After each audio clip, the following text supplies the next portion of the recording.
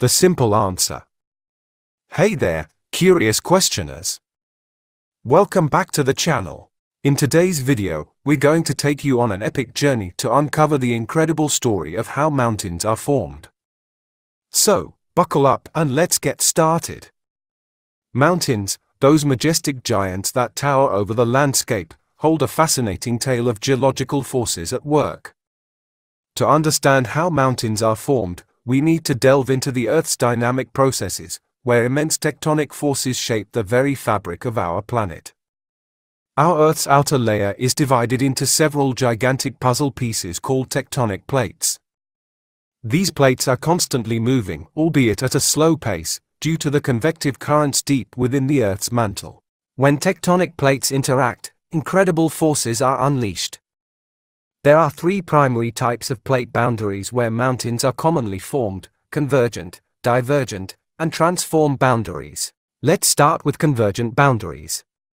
When two plates collide, the Earth's crust crumples and folds like a rug being pushed together, giving rise to some of the most magnificent mountain ranges on our planet. Take the Himalayas, for example. The collision between the Indian and Eurasian plates has been ongoing for millions of years, resulting in the formation of the towering peaks we know as the Himalayan mountain range. Moving on to divergent boundaries. Here, plates move apart, creating a gap in the Earth's crust.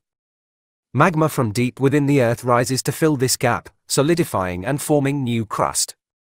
Over time, this continuous process leads to the formation of long mountain chains known as mid-ocean ridges. The Mid-Atlantic Ridge is a perfect example of this.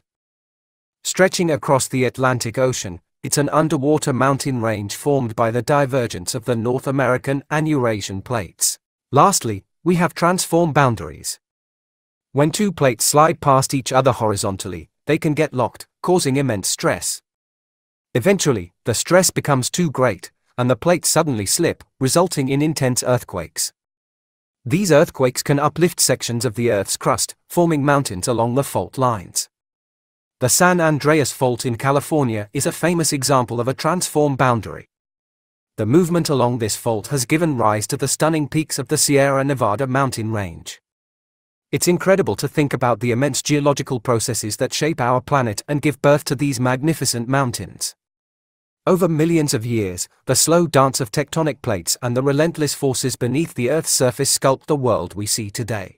From the mighty peaks of the Himalayas to the underwater splendor of the Mid-Atlantic Ridge, these mountain ranges hold stories that connect us to the deep history of our planet. We hope you enjoyed this adventure into the world of mountain formation. Thanks for watching, and as always, stay curious.